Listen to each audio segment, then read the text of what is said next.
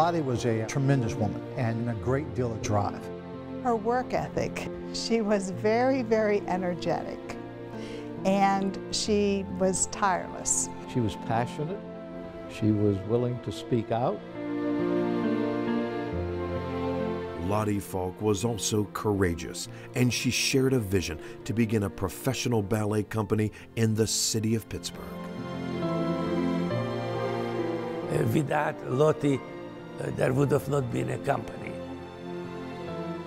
She knew that the city was in need of a dance company, and she was at a time in her life when it was something that she wanted to do. Born in Turkey in 1921, Loti Grunberg grew up in Italy, where she studied art and philosophy in Milan and other great cities of Europe. When she got older, she moved to New York City, where she first married Michael Gerard, then industrialist and philanthropist Leon Falk Jr. But in 1963, the couple left New York and moved to Pittsburgh, where Loti quickly became involved in the city's growing art scene. She fundraised for the Pittsburgh Symphony and the Pittsburgh Playhouse. Former Steelers wide receiver Lynn Swann met Loti in the late 70s. She wanted to feel like in the city of Pittsburgh, anything she wanted to see and be a part of should be here. That she didn't want to feel like she had to jump on a plane and fly to New York to see it, or Chicago, or go some other place. That you could have those great things here. And great things were already here. The city had an opera, a symphony, and Major League football and baseball teams, but no ballet company. But in 1969, Loti was approached by a choreographer and dancer from Yugoslavia about starting Pittsburgh Ballet Theater. So I went to Loti Falk and said, I would like to invite you to be the president of the board of Pittsburgh Ballet Theater. And she said, well, I will talk with my husband and think about it. So she got good reports about me, and she accepted. To say Loti was a good hire, well, that would be an understatement. Under her guidance and perseverance, Pittsburgh Ballet Theater was able to move its studios from Point Park College to the Boulevard of the Allies, and then to its now permanent location on Liberty Avenue in the Strip District. Loti and her husband Leon purchased this building, and she raised the money to renovate it into the studios that it is today.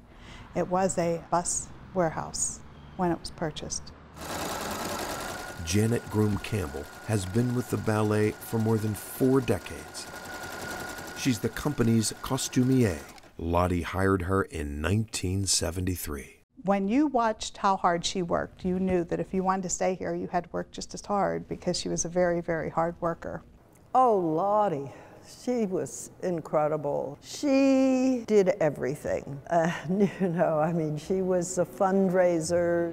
She was doing it, overseeing it.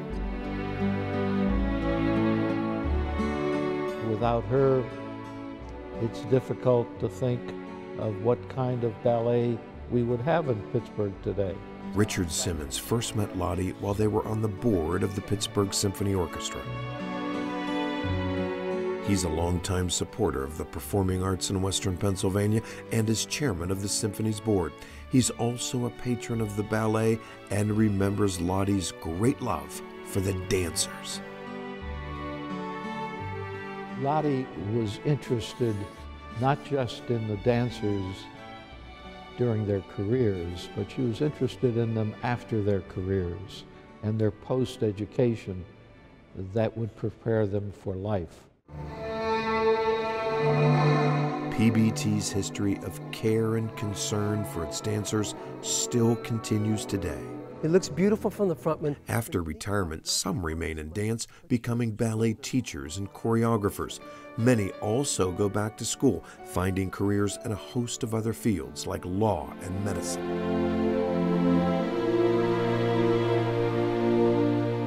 Loti Falk helped build a solid foundation from which the company continues to grow.